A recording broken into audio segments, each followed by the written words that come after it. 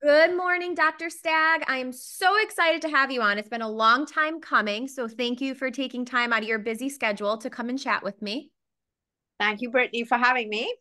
Absolutely. And I hear so many wonderful things about you from Joanne. I don't get to work with you as much one-on-one through MyAware, but I know Joanne absolutely adores you, and the relationship that you guys have grown together is super awesome, and the lives that you're changing. So I'm excited to have you on here and learn more about you and the pod and your book and everything that you do at the office so that everybody can learn more, and anybody listening that is well, actually, let me have you kind of introduce yourself. Tell us where you're located, where patients can find you.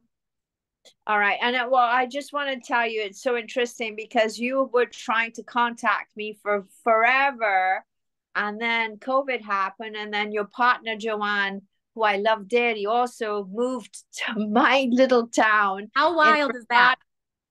on the east coast of Florida. And I was like, oh my God, we hooked up. And I actually have in my own backyard now a myofunctional therapist who is so airway savvy and has the science down pat and is like top notch. So I'm blessed. I'm really blessed. Yes. Joanne has been a great adjunct to my practice. I always tell everybody I can't do this on my own. My strengths are connecting the dots, which is, you mentioned how it's all connected. So my book is coming out. It's at the printers, so it's going to be coming out. My first copy proofread will be out sometime end of March, and I'm hoping they'll be ready for sale in April 2024. How exciting. That is Very. fantastic. So tell us a little bit about, the book and how you kind of, had the idea to start writing it. Like when did it come to you that you wanted to write a book? And it's a very large book, everybody. So, there's how many chapters in the book? 47. So she put her heart and soul into this book. So My for life. everybody, the title of the book, it is called Smile. It's all connected, whole health through balance. So give us your inspiration. So what happened is it's my life's work. And as a mother, dentist, boss lady, you name it, everything, it's really hard to connect and to find time to do everything. And originally what happened, I got pregnant very late in life. I was nearly 40. And my firstborn, Emily, fell when she was 3 and hit her chin. Now, I'd already been on my journey of the chemical aspect and then the functional aspect, how to put things together, because my brain works. Why is this not working? Why are patients not having success? And the conventional route of doing dentistry, like you said, you mentioned tooth doctors. Dr. Jim Carlson has a term called be a mouth doctor.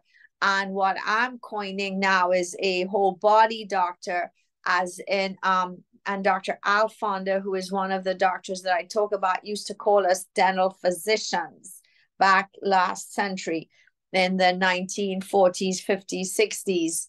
And there's there's a book called The Dental Physician. So when Emily fell and hit her chin, automatically anybody who has trauma in the chin will always usually end up with a joint disorder. And conventionally, the treatment for that with displaced disc and trauma and damaged discs is jaw surgery. And I said there was no way I was going to let anybody cut my child open. So I started my journey. That was in 2003, 2004. My husband at the time built this building, which is a green building. It's the only one like it in the world, um, which happens to be a hurricane shelter for our beachside community.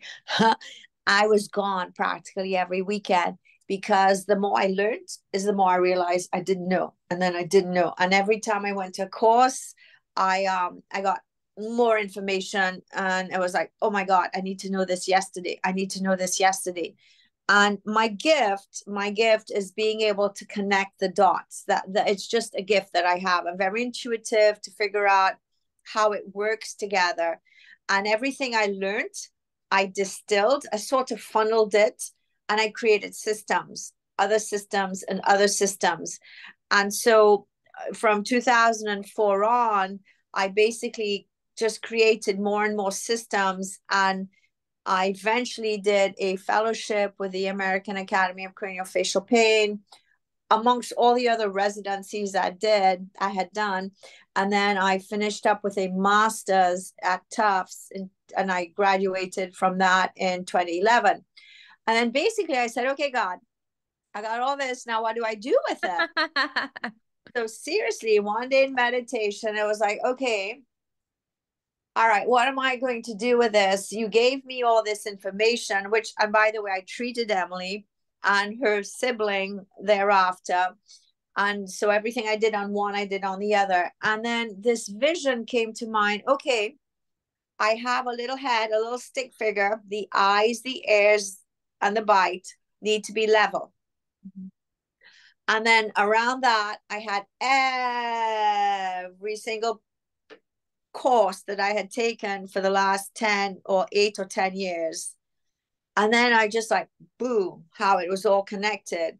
And each one had its strength, but they focused in on what they were doing and what their field, or as Joanne would say, their wheelhouse. Mm-hmm. And I'm thinking, but there's a body attached to that little part. There's a body attached. There's a body attached. So what I did is I went ahead and I put it all together. And then I created this book, which is a reference manual. It's a book for parents. It's for the layperson, which is what makes it so different. Mm-hmm. I showed how it used to be. Mm-hmm. Before they threw the baby out with the bathwater back in the late 1800s and the whole last century, how it used to be, how it was natural care, how the body can heal itself, how we were just dental physicians. And then I bring it to the present. And then that's when I connect the whole system.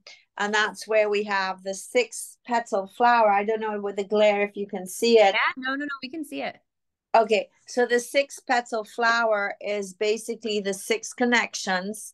We start off with structural, chemical, functional, mechanical, emotional, and spiritual. I have a huge section on airway practically because, what I did is in each of the 6 sections, each section, I literally go ahead and I divided that into anatomy. So each section, structurally, we talked about the head, the neck, the airway, the TM joints, and then the rest of the body and the tongue, somewhere in there, the tongue. So I always say that you can survive. You need to breathe and swallow in order to survive. You need to breathe and swallow in order to thrive. What do the two have in common? What's the differentiating factor between surviving and thriving? It's tongue and tongue space.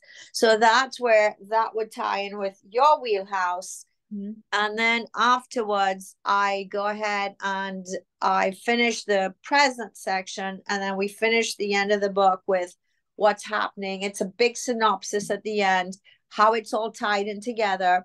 And then what I had envisioned the future to be in dentistry and what I think.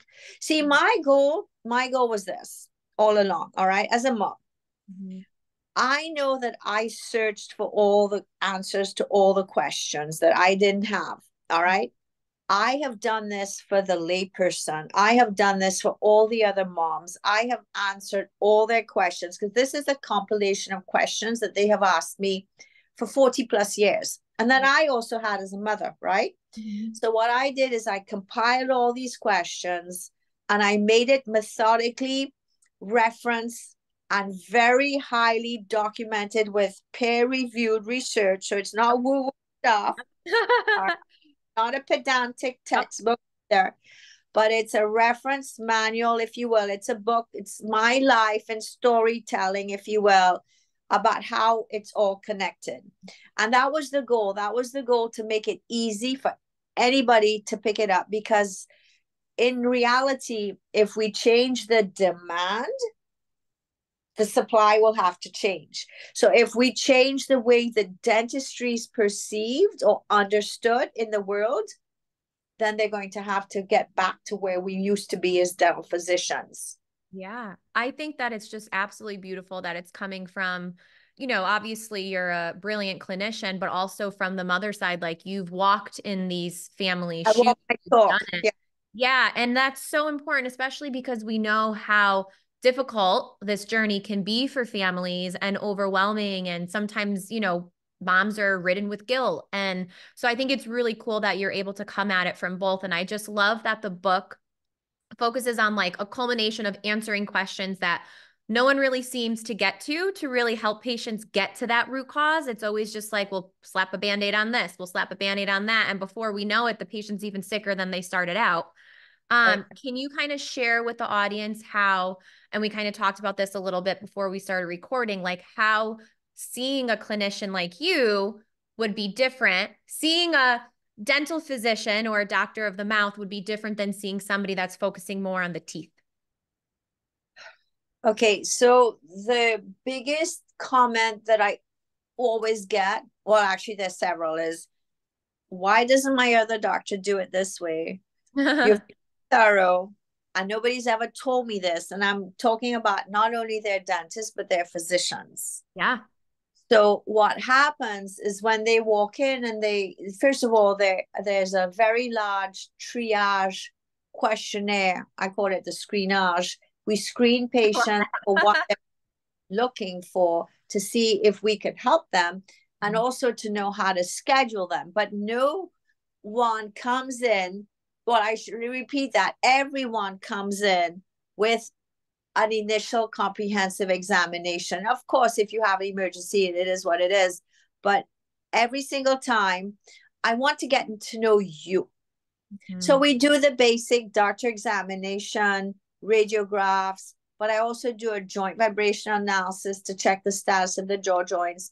I also take body pictures, front, side, left, right, whole body, everything. So already the visit in itself, for what they're paying for, which is just a couple $100, they're getting a massive amount of data accumulation.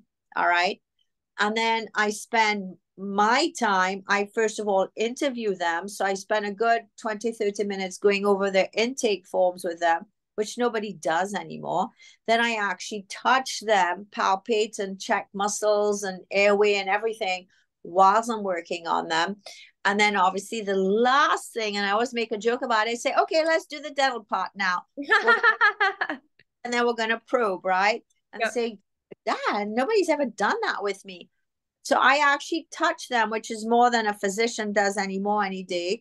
And I look at the back of their throat, I look at their airway, I look at their tongue. And so then they return. Nobody gets their teeth clean. Nobody's started treatment on them. They return for consultation. I have them watch a video that I created about what to expect from the consultation. They would have gotten tons of information pre-sent to them about what the options are, etc. Please watch these little videos, which are on my website, smileprofessionals.com or healthconnectionsdentistry.com. They could go ahead and start educating themselves, because that's, I think, the most important thing is you got to know. All right. I mean, I could talk to the cows come home, but unless you own it, it's just the blah, blah, blah, blah, blah, blah, blah, blah, blah, whoop, one ear through the other. So if you're interested, the knowledge is there. I'm just the light on your path. I'm just the messenger. It's up to you to integrate it, to understand it, to know what you want. And that's what I tell them. You're going to come back for a consultation and I'm going to present to you my findings. And then we have a consultation, which can last usually over an hour. Yeah. And I go over the films. I go over maybe 40, 50 pictures that we've taken that are body pictures, intraoral pictures, their JVA, their radiographs, their probes, everything. Sometimes if they were very cognizant and aware already that they had issues, they would have done a cone beam or 3D cone beam. And then you could actually see the airway restrictions. You could see the joint disorders. We can actually measure the uvula. I mean, there's so many other things. They call it the Stagg report because I asked for so many things on there. It's an 8-page report from the diagnostic. So awesome. Yeah. And so so I spent a lot of time teaching them or sharing with them what's going on with their head and neck. Already at that time I can say, okay, well, what do you want to do with your mouth for the rest of your life? Because this is affecting XYZ, A, B, C, D, how many parts of your body. Those other body parts are not in my wheelhouse. What would you want to do? How do you want? So I call it reverse engineer down the rabbit hole. You went down the rabbit hole. What level do you want to get well to? Yep. All right. Yep. And then that's where all the other helpers come in. Mm. So that's where, if we know that we're going to go ahead and need myofunctional therapy, that's where I'll refer them to Joanne. If we know that we need a chiropractor, then I'll send them to a chiropractor. If we know that we need an endocrinologist because they have issues, if they need a physician, and I mean, the list goes on and on. Mm. However, I always say, I would like to intelligently talk to those physicians or co-therapists. I think it would be ideal. Now, of course, if they have severe sleep apnea, because they might have done a sleep screening and I can't diagnose it, but I can read, obviously, the reports. I can say, you need to see a physician ASAP to diagnose that you have sleep apnea. If I can go ahead and get them to see the severity of their issues, or they're ready to start getting well, then I'll say, okay, you know what, let's do diagnostic records. And then that's when they'll come back and I'll do a 2.5 hour appointment, which then I send, a Ceph, I do an occlusal analysis on my Aculiner. I would already had the sleep screening and the cone beam. And then I put all that together, and then they get a 26-page report from me.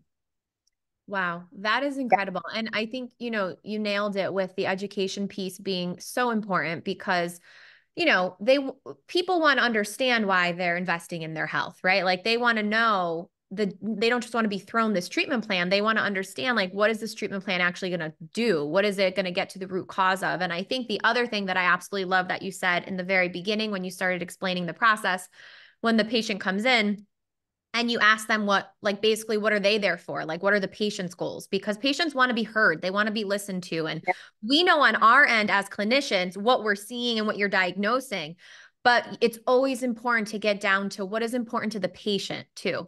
And I love that part about it. And that's the whole thing, is that, you can get a lot of pushback.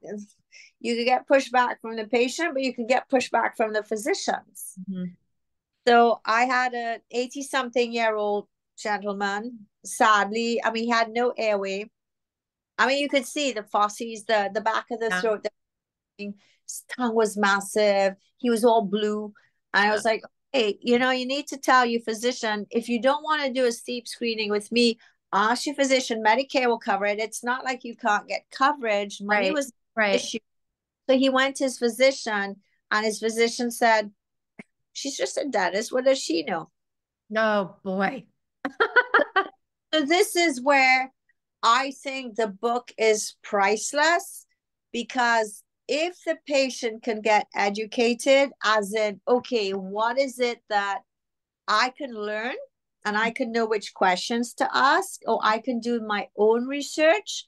And this is why too, we send them a lot of videos or reports or things. And I know it's overwhelming, because that's what they say all the time. This is overwhelming. I said, I know, but you got to figure out what it is that you have, and then we could take it from there. You decide, but you got to know what's going on. Right.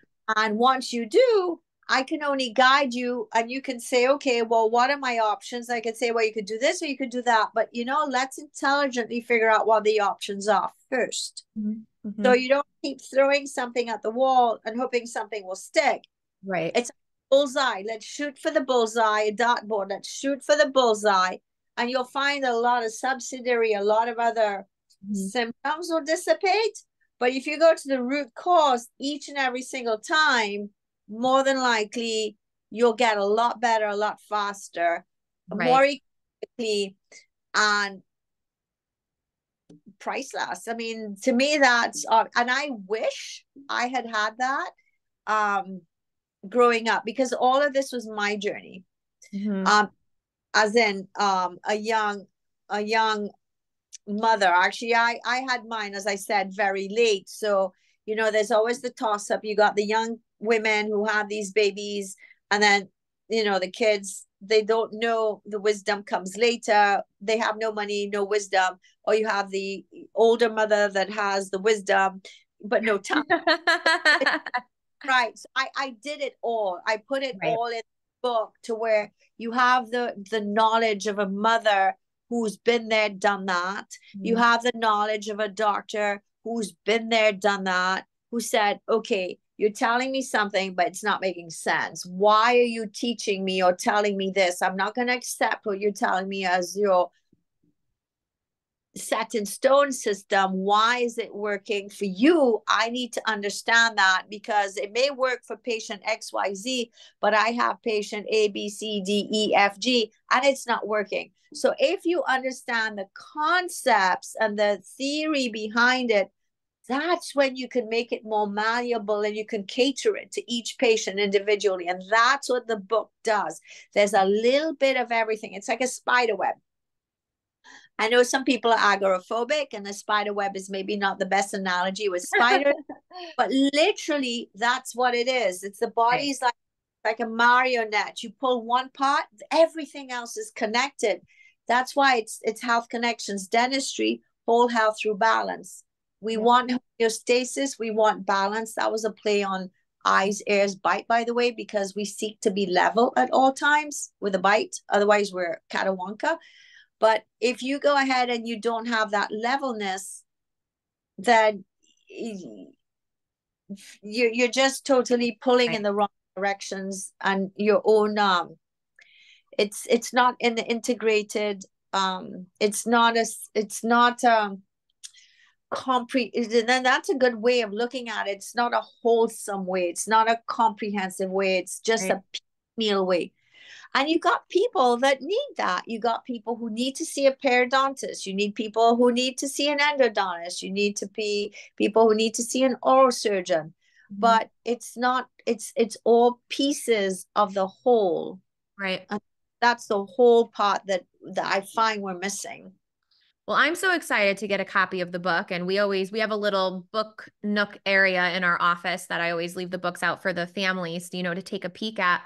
And one of the other things that I want to talk about, because of course, as a myofunctional therapist, I hear this a lot from other myofunctional therapists, airway dentists, they understand the importance of myofunctional therapy. But I find that what I hear, at least from a lot of myofunctional therapists, is there's a lot of airway dentists that almost don't know how to explain the myofunctional therapy part to the patients, or the importance, where some patients may still call the myofunctional therapist and say, well, I was told I need to see you. I don't really know why. And, Joanne, like I said, she always raves about you. Like, your patients already come in getting it. They understand it. And, Yeah.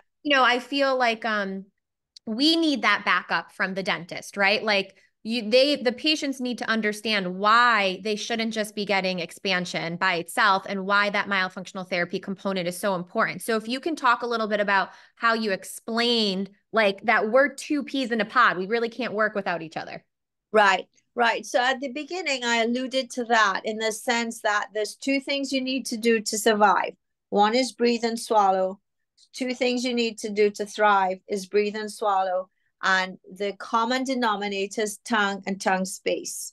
So they look at me and I say, okay, why? And I say, okay, so you go ahead and we talk about neurology. I mean, you can make it fancy or you could dumb it down. And I don't like the word dumb it down, but you can make it as simple as it needs to be. And I think Einstein said it's only those who don't understand the concept that will make it complicated, because they can't explain it simply. All right, I'm paraphrasing. So, in effect, I let them know and I show them, because I've taken dozens of pictures, and I show them this is the. I told you I spoke with my hands and I I needed. love it. So do I, Dr. Stagg. I'm right there with you. So this is my Fred, okay? This is the top. This is the middle of the face. I'm talking as if you're a Yes. patient, all right? Yes. This is the head, all right? This is the top, middle, and lower part of the face, all right? And tell them the part that I'm going to help you with is this. All right.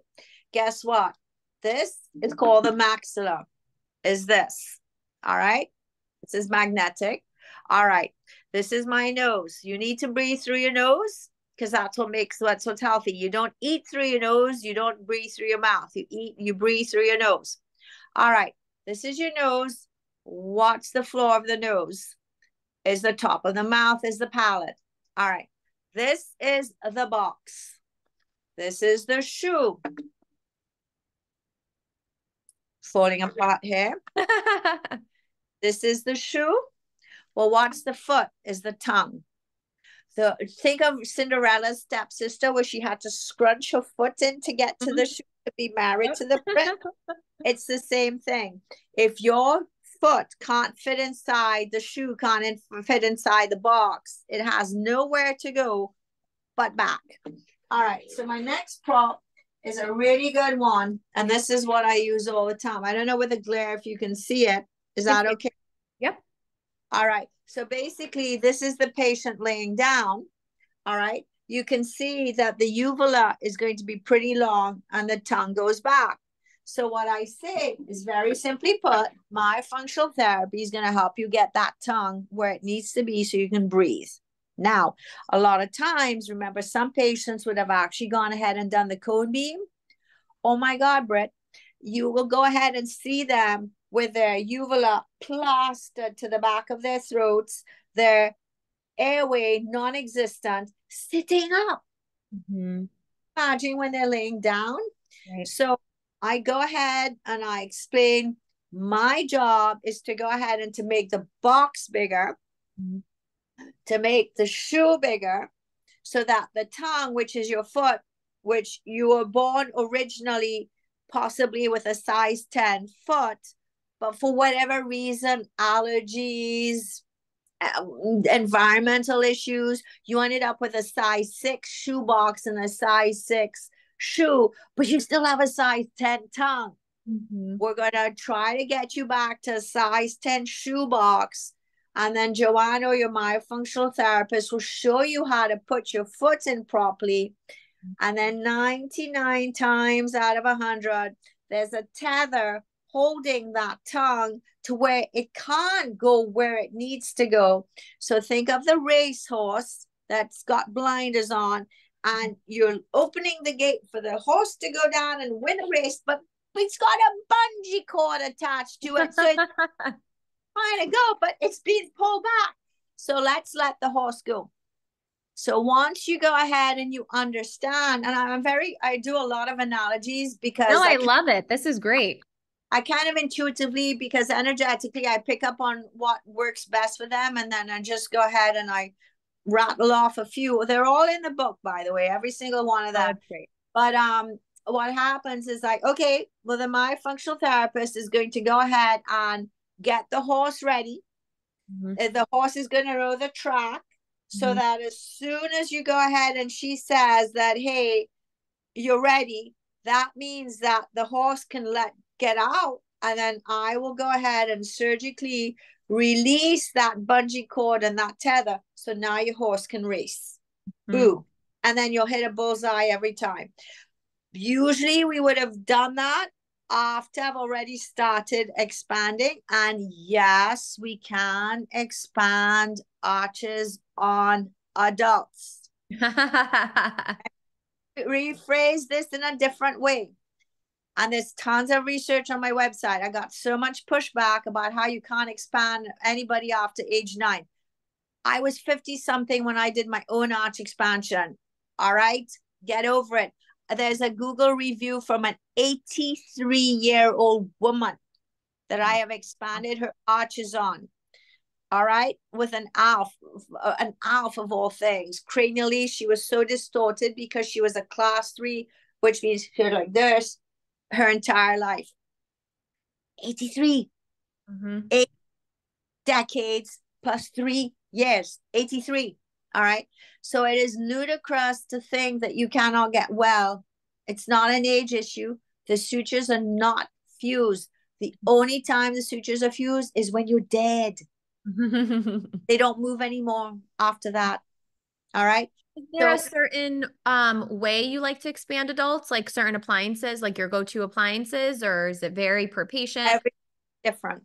That's why we do the records, because some of them you can start with, and then it's just like I tell them, if I'm here in Brevard and I want to go to Jacksonville, which is north of me, I can go on which highway? I can go on A1A, I can go on Right. US, I can go on the scenic route. There might be a detour, there might be a different accident, whatever.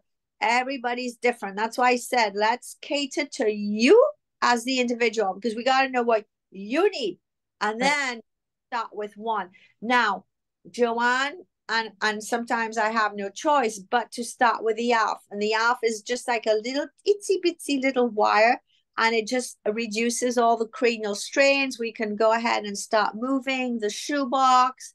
And then usually we can go ahead and get arch expansion, which is a great benefit of this appliance. You have to understand though, sometimes I have no choice because the patients are so distorted. All right. And then afterwards, I might go ahead and I might do a more conventional orthopedic, what the average orthodontist might be aware of. Unfortunately, sometimes I see a lot of patients have what they call rapid palatal expansion. And this is where I have to explain that less is more. Because if you go ahead and you do it too fast, then you end up the suture, instead of going slowly, a millimeter a month. No, that's exaggerated, but a millimeter a month. And then you get bone, a millimeter a month, you get bone, a millimeter a month, you get bone, a millimeter a month. And then 6 months later, you finished, but you have bone. Whereas what they'll do for rapid palatal expansion is they'll get this, and then they'll make you wait 6 months. It's like, Right. doesn't make sense, because now instead of having bone, they usually end up with a lot of collagen. And a lot of collagen means they'll end up with scar tissue, and they'll end up with relapse. So it's not the same quality bone. So that's just my 2 cents. This is Yeah. what I gleaned from through the years, and that's what I did on my kids. That's what I did on myself. Yeah. Would I rapid palatal expansion? No. So again, it all depends on the patient, and I guess where you're trained. Right.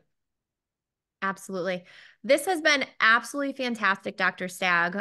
Again, once you get that official date, we'll definitely announce it with your release of the podcast. Like I said, I'm super excited to get my hands on the book and be able to read it. And it's just going to be such a wealth of knowledge for families.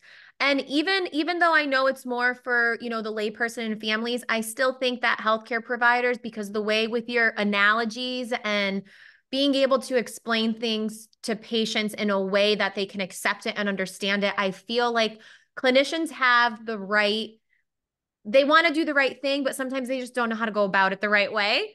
Right. So being able to have, your examples of how you've gotten it done, Right. I think can just be so, so, so helpful. So thank you for, your amazing contribution and time that it took to write this amazing book. And for coming on and chatting with me. Is there anything else you want to leave the audience with before we wrap up? So, as I said, my original goal was to write the book for laypersons. But again, I'm hoping, like you mentioned, and I'm so glad you brought this up, is that the doctors will be curious enough to understand. And I would like to train doctors and teach doctors these systems. So, I mean, sheesh, that's like 40 years worth of knowledge. Let's pass it on. Right. Under Weston Price, Royal Lee, all these doctors, they've already done the systems. I just sort of connected all the dots. Right. I would like doctors to be able to create these practices, the Health Connections dental practices, so that more people can benefit from it, so that they'll understand that, okay, maybe they may not know how to do it, but there are resources out there. So that's the biggest thing, is that you may not know how to do something, but you're aware that something else exists. So you have another trick, another tool, another arrow in your quiver to get that bullseye. Whether you shoot the arrow or not, the arrows are there. And that's what this book about is, all the quiver arrows that are there in one location to help people get well. I love it. I love it. Thank you again so much, Dr. Stagg. And then, once the book comes out, we'll have to have you back on again because I'm sure people are going to want to ask you tons and tons of questions. So thank you for taking the time and just for being as brilliant as you are. Oh, thank you. And thank you for having me. It was such a pleasure to chat with you.